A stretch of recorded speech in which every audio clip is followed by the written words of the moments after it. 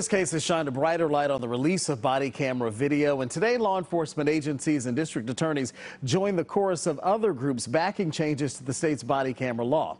Our Capitol reporter Michael Hyland is live in Raleigh for us tonight with a closer look at why these changes are happening now and what the concerns still are. Michael.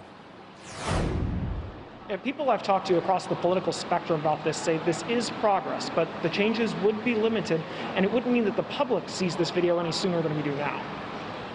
Release the tape! Release the tape! A call for greater transparency in Elizabeth City could have impacts across North Carolina. A bipartisan deal to change the state's laws on releasing police body camera and dash camera video is moving forward in the General Assembly. We all agree that there needs to be a method by which the families can have access to this. A bill in the Senate would change the law so that family members or another representative of someone killed or injured would be able to see these videos within 5 business days. Law enforcement agencies could get a judge to block access or allow for video to be redacted if there's a compelling reason, such as someone's safety being at risk. News organizations and the public in general would still have to get a judge's permission to release video so people can actually watch it. There's still no timeline for when that would happen, if at all. With excessive force, there must be accountability, but we also recognize, all of us, we recognize you must not compromise the investigation. Family members who get to see the videos would have to sign an agreement under penalty of perjury saying that what they see is confidential unless they're otherwise allowed to talk about it. They could also face a misdemeanor charge for recording a video or trying to do that themselves. That is the most problematic part of the change. Daniel Bose at the ACLU of North Carolina says the agreement is a sign of progress, but these videos should be presumed to be public records. In a very limited way, it does respond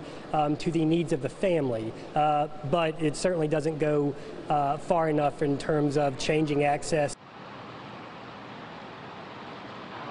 We're expecting a vote on this in the Senate this week. Republicans who I talked to in the House who've been working on criminal justice reform issues did not explicitly say they support these changes, but they did acknowledge the support that's there from law enforcement for them, and so they look forward to taking up this issue.